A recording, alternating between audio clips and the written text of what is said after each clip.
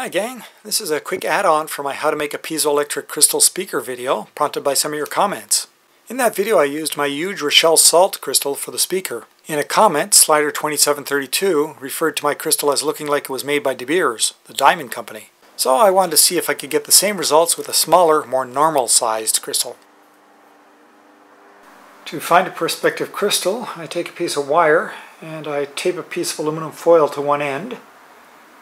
And I put my perspective crystal on a can, put the aluminum foil over the crystal, and then put a magnet on top to hold it in place. This magnet's non-conductive. And then I hook it up to the output of my radio. Then I plug it in. And if it works, I should hear something.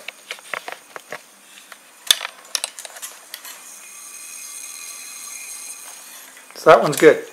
User Mr. Maverick Star mentioned that a window can be used as a speaker, so I tried it, and as you can see it works very well.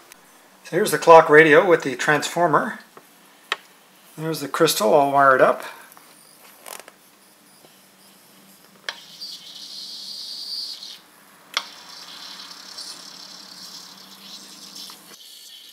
See, you get some pretty good results against a window.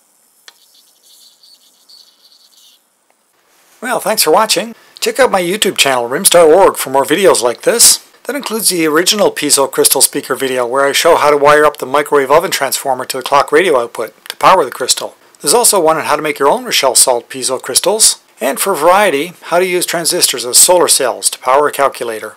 And don't forget to subscribe if you like these videos, or give a thumbs up, or leave a question or comment below. See you in a bit.